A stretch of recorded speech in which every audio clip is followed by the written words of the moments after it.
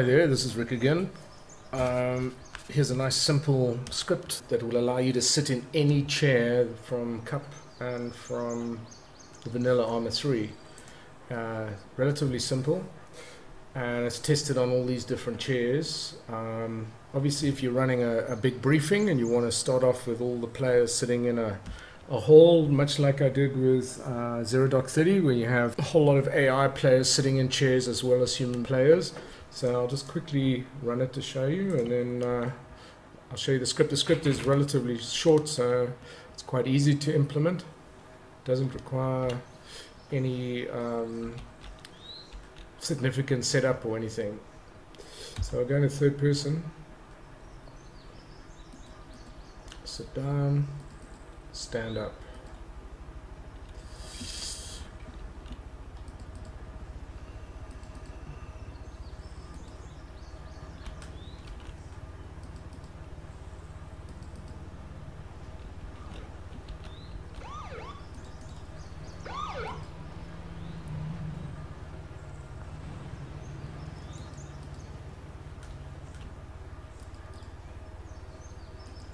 Don't worry about the police car. That's another video I'm going to make on how to make a police car, and how to have the sirens work and how to have the lights work and all that stuff.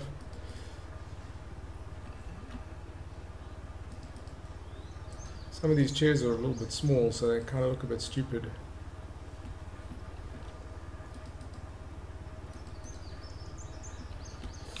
Anyway, so I think by now you'll notice that it kind of works on all the chairs. Some chairs are a little bit strange, particularly the plastic chair. The orientation of the plastic chair is 90 degrees left, in other words pointing west. So if you set 180 because you obviously want to face the same direction as the chair, you end up sort of sitting side onto it. So in the script there's a special option that actually searches for that specific chair, and if so, just changes the orientation. Anyway, so here's the little script. To run the script, you put an add action on the chair, and basically the way the script works is follows. This select 0 pulls the chair that the add action was added to. So this will find out which chair it is. It will then find out who called the add action, and that will be the select 1. Chair direction, so it gets the direction of the chair and switches it to 180 degrees from the direction the chair is pointing. And then it gets the position of the chair. Player is placed in the position of the chair. And then it says if the type of chair is this particular one here, which is the plastic chair, then you need to change the orientation to 90 degrees offset. It basically disables the player's collision with the chair and the chair's collision of the player, and then it switch moves the player into the chair using remote exec. It has to do this because switch move is a local command. So players on a network, in a network game, wouldn't see you switch into this position. All they do is see you standing through the chair. So that wouldn't really look too good. And then the 0 basically means do it for everyone, and it's not JIP, join in progress. Then it removes all the actions off the chair, sleeps for half a second, and then adds an action to the player that's sitting in the chair with an option to stand up. And if he runs the add action, it'll just run a little script called standup.sqf. Standup.sqf says who was the add action attached to. It was the player. And it removes all the actions from the player. Sleeps for half a second.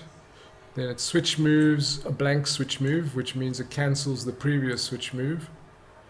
It then sets the position of the player half a meter in front of the chair, and in the same Y and X as Z coordinates.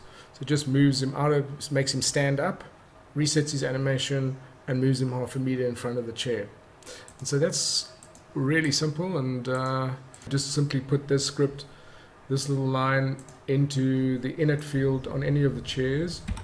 Let me just get back to Eden. So let's take this chair here.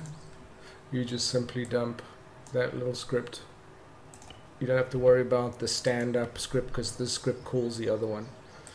And you can just run it on any chair, as I said, and that's how it works. So I hope that's of use to you. I'll put these scripts into the Dropbox link so that you can download them and use them. If you have ways of improving them, please let me know.